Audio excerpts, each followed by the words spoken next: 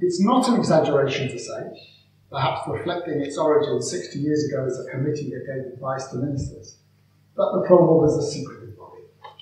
Parole Board rules prevented it from saying almost anything about individual cases, and information about its processes and performance were jargon-heavy and obscure. Prisoners would be given reasons for the decision, but the victim would only be told what the decision was. And before the Worboys case, I've been very influenced by the Canadian parole system, which operated with a much greater degree of openness than that in the UK. And I'd set out some proposals for change in the area. But the key issue, and what the rules, the Parole Board rules allowed us to say, on that key issue, progress was still blocked. So when the decision to release Worboys was made, it came as a shock to those affected. And the actual process of announcing the decision and the lack of communication between the victims was initially a source of considerable controversy.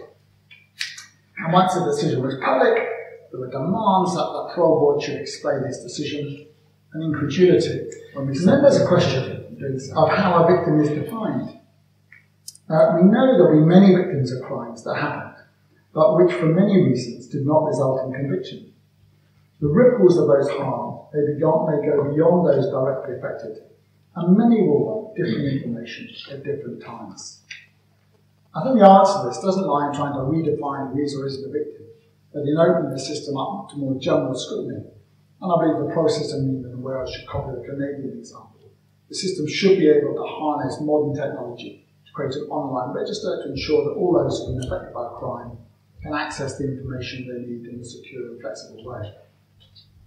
More contentious is what the board should make publicly available about its individual hearings and the reasons for its decision. What most concerned prison reformers and lawyers who represented prisoners at parole hearings was that if the system was opened up, media and political pressure would be such that it would be impossible for some prisoners to get a fair hearing.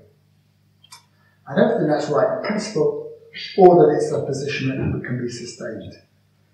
The argument for fairness and rehabilitation cannot be won by hiding the most difficult cases away. It's necessary to take the arguments on. Parole panels, like courts, need to be robust in making their decision independently and on the basis of evidence, not media opinion, and should set out publicly the reasons for their decisions. We should also consider if and how victims should have any role in deciding a sentence. But however attractive it might feel, justice is not about personal vengeance. Prosecutions are carried out in the name of the state by the Queen, not in the name of the victim. And we should not allow offenders to set the standards for our response to his or her crime. We don't aim to replicate the offence in our punishment. It's not an eye for an eye. The punishments the courts award almost always allows for the possibility of reform, however far in the future that might be. And in its processes and decisions, the justice system should respect the rights of the accused and or the convicted, even if they disrespected our rights. So at the time of the original verdict, the victim can provide a victim impact statement that the judge will take into account when deciding sentence. That the parole decisions are about future risk, and parole panels can't reconsider the impact of past offences.